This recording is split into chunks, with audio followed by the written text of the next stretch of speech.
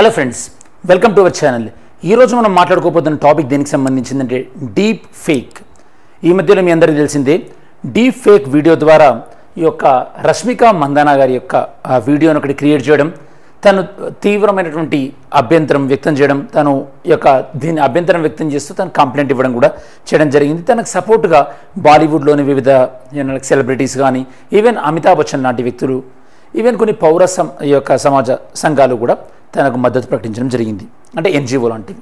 మరి ఈ సందర్భంలో అసలు మనకి డీప్ ఫేక్ అనేది ఈ యొక్క మన భారతదేశ సమాజంలో ప్రస్తుతం ప్రధానంగా వినిపిస్తున్నటువంటి వర్డ్ అనమాట.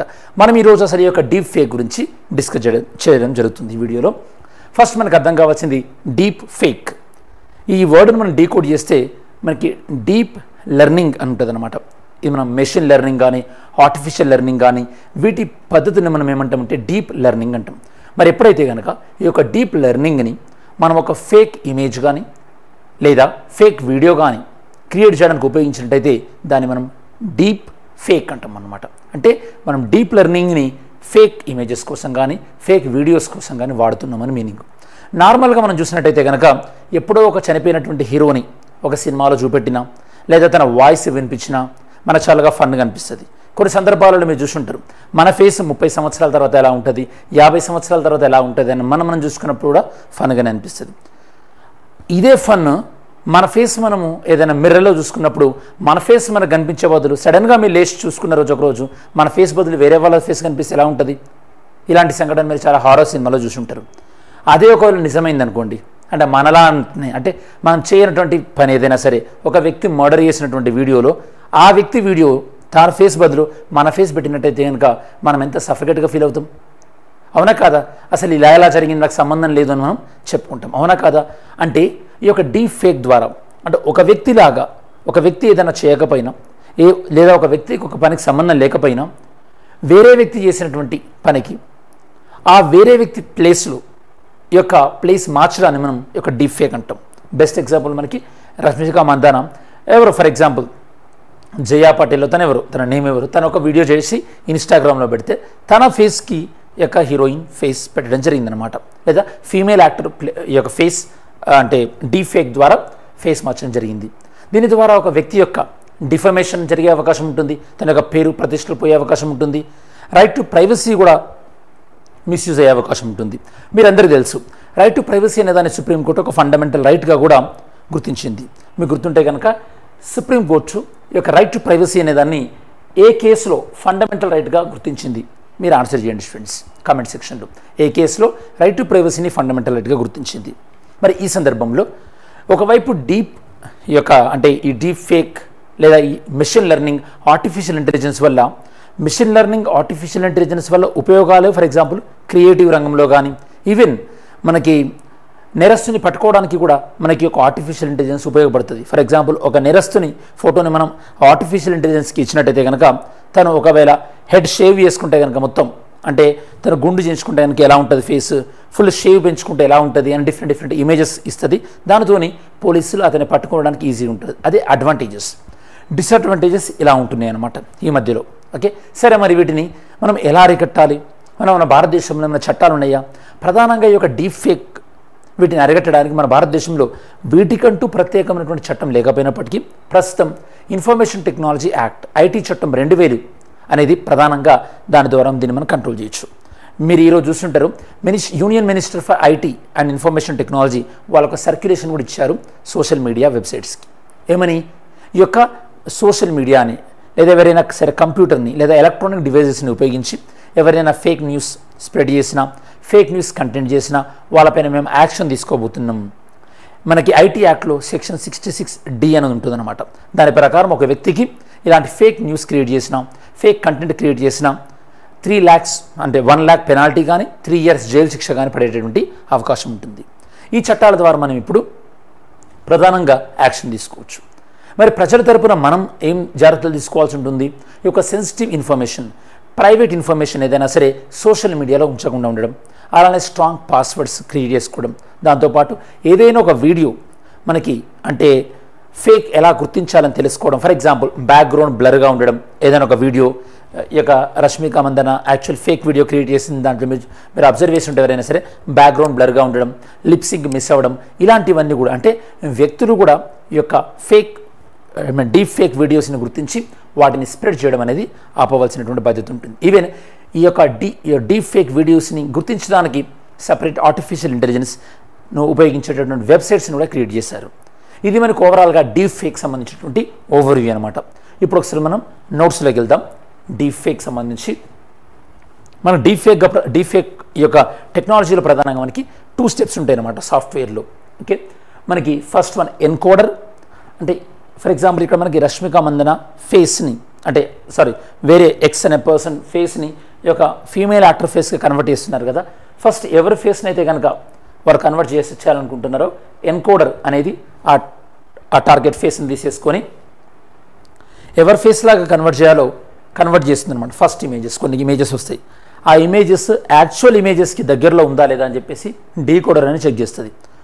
అలా మల్టిపుల్ టైమ్స్ రన్ అయిన తర్వాత డీకోడర్ సాటిస్ఫై అయిందనుకోండి, ఎస్ ఈ యొక్క ఎన్కోడర్ క్రియేట్ చేసినటువంటి ఫోటో ఎగ్జాక్ట్గా టార్గెట్ ఫోటోతో సిమిలర్గా ఉంది అనుకున్నప్పుడు అప్పుడు ఆ ఫోటో కానీ ఆ వీడియో కానీ పబ్లిష్ అవుతుంది అనమాట. ఇలా ఈ యొక్క 2 స్టేజ్ సాఫ్ట్వేర్ని ఇందులో వాడడం జరుగుతుంది డీప్ ఫేక్ టెక్నాలజీలో. ఓకే, సరే, ఇందులో మనం మెయిన్గా ఇవన్నీ డిస్కస్ చేయబోతున్నాం. నేను మీకు ఓవర్వ్యూ అనేది ఆల్రెడీ ఇచ్చేసాను బిగినింగ్లోనే. ఇది మనకి యూపీఎస్సీ ప్రిపేర్ అవుతున్న వాళ్ళైతే మీరు GS paper 3 SNT, TSPSC group 1 mains paper 5 SNT, APPSC group 1 mains paper 3 SNT, ఈ టాపిక్ సంబంధించిన ఈ ఏరియాలో సంబంధించినటువంటి టాపిక్స్ అనమాట. Deep fake white is in news, ఇది వార్తల్లో ఎందుకుంది. నేను మీకు ఇందాక చెప్పినట్టు రీసెంట్గా popular actress Rashmika Mandanna she found her self at the centre of a controversy involving deep fake video ద్వారా ఈ యొక్క తనని వివాదంలోకి లాగడం జరిగింది. నాట్ ఓన్లీ హర్, ఇంతకుముందు మనకి టామ్ క్రూజ్ తనకు కూడా ఈ యొక్క డీప్ ఫేక్ ద్వారా ఎలాంటి ఇబ్బంది అనేది కలిగింది స్టూడెంట్స్. డీప్ ఫేక్లో మనం ఏం యూజ్ చేస్తుంటాం, deep learning technology and artificial intelligence. ఇందులో ప్రధానంగా యూజ్ చేసేటువంటి టెక్నాలజీ ఏంటంటే ఫ్రెండ్స్, సింథసైజింగ్ ద ఫేస్ను మళ్ళీ రీకన్స్ట్రక్ట్ చేస్తారు, ఫేషియల్ ఎక్స్ప్రెషన్, అలానే వాయిస్, అండ్ దీన్ని మనం డీప్ ఫేక్ను యూజ్ చేసి ఈవెన్ న్యూస్ జనరేట్ చేయడానికి కూడా వాడచ్చు అంటున్నారు. గతంలో ఒక పొలిటికల్ పార్టీ ఇండియాలో ఒక పొలిటీషియన్ మాట్లాడినట్టుగా అంటే తను మాట్లాడిన దాన్ని ఇంకో లాంగ్వేజ్లో కూడా మాట్లాడినట్టు డీప్ ఫేక్ వీడియోని క్రియేట్ చేయడం జరిగింది. ఓకే, అది వాళ్ళు క్రియేట్ చేసుకున్నారు కాబట్టి ఏం కాదు. ఒకవేళ అదే పొలిటీషియన్ కొద్దిగా అబ్యూజివ్గా మాట్లాడినట్టు అపోజిషన్ పార్టీ వాళ్ళు వీడియోని క్రియేట్ చేసి ఉంటే ఎలా ఉండేది. So you can understand so political repercussions ఎలా ఉంటాయని చెప్పేసి మీరు గుర్తుండాలి. ఉక్రెయిన్ ప్రెసిడెంట్ తన ఆర్డర్స్ ఇచ్చినట్టుగా తన సైన్యాన్ని లొంగిపోమని చెప్పేసి ఒక డీప్ ఫేక్ వీడియో కూడా క్రియేట్ చేశారు అప్పట్లో. తర్వాత ఉక్రెయిన్ ప్రెసిడెంట్ ఏమన్నారంటే నేను అలాంటిది ఏమి ఇవ్వలేదు కాబట్టి ఆ వీడియోని నమ్మొద్దు అని చెప్పారు. ఇలా మనం దీన్ని మిస్యూజ్ అయ్యేటటువంటి అవకాశం ఉంటుంది. స్పెషల్ ఎఫెక్ట్స్ మూవీస్లో క్రియేట్ చేయడానికి యూజ్ చేసేవాళ్ళు, బట్ ఇప్పుడైతే నెగిటివ్గా యూజ్ అవుతుంది. ఉక్రెయిన్ ప్రెసిడెంట్ ఏం అప్పీల్ చేశాడో మనం ఆల్రెడీ ఇంతకుముందే డిస్కస్ చేయడం జరిగింది students. How does deep fake work? ఇది మనకి డీప్ లెర్నింగ్ టెక్నిక్. ఇందులో మనం యూజ్ చేసేది ఆటో ఎన్కోడర్. ఇందులో మనకి ఎన్కోడర్, డీకోడర్, ఫస్ట్ ఎన్కోడర్, దాని తర్వాత డీకోడర్. ఇందులో వివిధ స్టేజెస్ ఉంటాయి సాఫ్ట్వేర్. ఇందులో స్టేజెస్ నెంబర్ 1 మనకి న్యూరల్ నెట్వర్క్, దాని తర్వాత మ్యాథమెటికల్ ట్రాన్స్ఫర్మేషన్, దాని తర్వాత input signals will be converted into output signals. Technical steps మీకు ఏం తెలియాల్సిన అవసరం లేదు, బట్ ఇది మీరు గుర్తుపెట్టుకోండి. ఆటో ఎన్కోడర్, డీకోడర్, ఇది మీరు గుర్తుపెట్టుకోవాల్సినటువంటి అవసరం ఉంటుంది. సరే, what are the applications of deep fake? Deep fake వల్ల మీరు ఏం చేయొచ్చు అంటే రాంగ్ ఏ విధంగా మిస్యూజ్ అవుతుంది.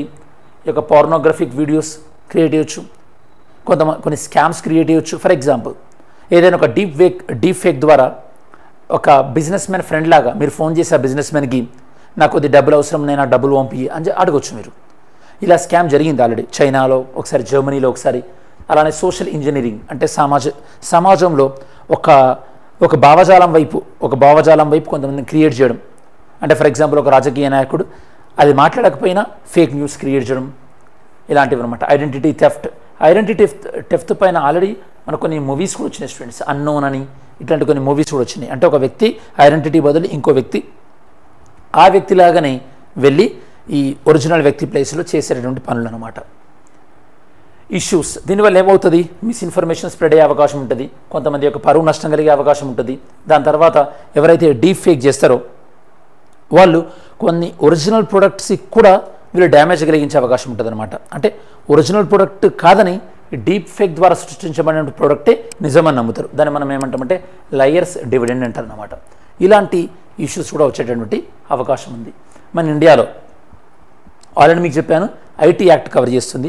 ఐటీ యాక్ట్ కాకుండా copyrights violation act, defamation, cyber crimes, IPC ఇలాంటి వివిధ రకాలైనటువంటి చట్టాలు మనకు కవర్ చేస్తున్నాయి. ఈవెన్ మనకి సెక్షన్ 66D ఐటీ యాక్ట్లో దీనికి సంబంధించినటువంటి ఇంప్రిజన్మెంట్, దాంతోపాటు పెనాల్టీ కూడా ఉందని నేను మీకు ఆల్రెడీ చెప్పాను.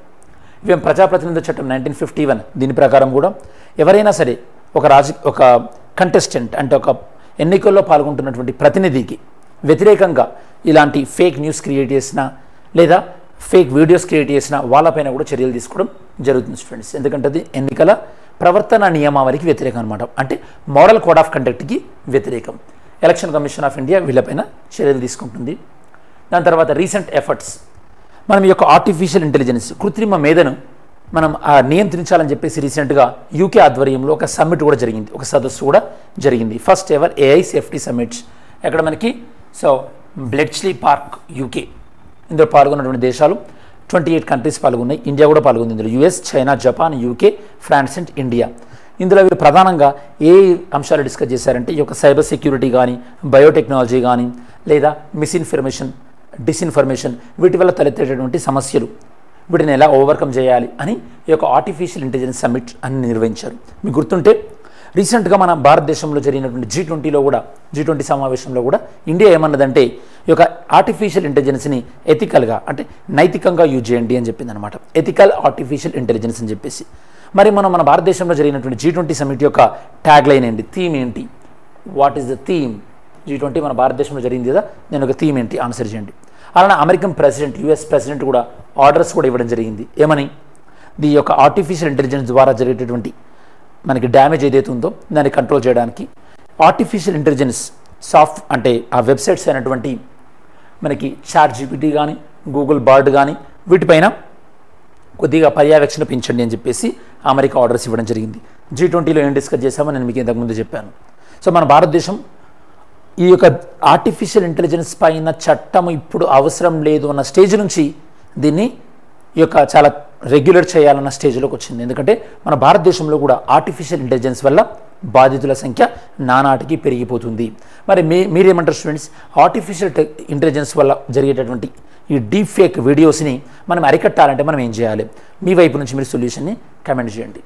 ఈవెన్ యూరోపియన్ యూనియన్ కూడా కొన్ని ప్రాక్టీసెస్ అంటే మిస్ఇన్ఫర్మేషన్ ఆపాలంటే ఏమేం రెగ్యులేషన్స్ ఫాలో అవ్వాలి అని చెప్పేసి యూరోపియన్ యూనియన్ కానీ ఈవెన్ యునైటెడ్ స్టేట్స్ కానీ దీనికి సంబంధించి deep fake task force act అనే దాన్ని కూడా చేయడం జరిగింది. సో ఇలా వివిధ దేశాలన్నీ కూడా తమ పరిధిలో వివిధ రకాలైనటువంటి చట్టాలను తీసుకురావడం జరుగుతున్నారు, ప్రయత్నాలు చేస్తుంది.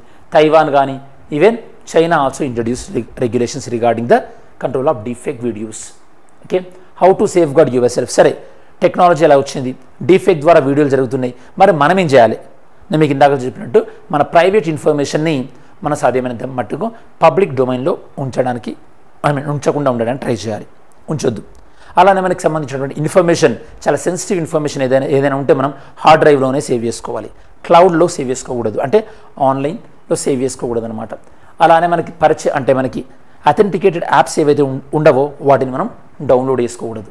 అలానే మనకి పర్మిషన్స్ ఇచ్చేటప్పుడు, యాప్ పర్మిషన్స్ ఇచ్చేటప్పుడు కొన్ని సందర్భాలలో మనకి గ్యాలరీ పర్మిషన్స్ కానీ, వాయిస్ పర్మిషన్స్ కానీ మనం చాలా సెలెక్టివ్గా చూసి, అంటే ప్రతి ఒక్కరు కూడా తమ ఇండివిజువల్ లెవెల్లో తమ యొక్క ఇన్ఫర్మేషన్ని రక్షించుకోవాలి. ఇది కూడా యాజ్ ఎ పర్సన్గా మనం తీసుకోవాల్సినటువంటి రెస్పాన్సిబిలిటీ.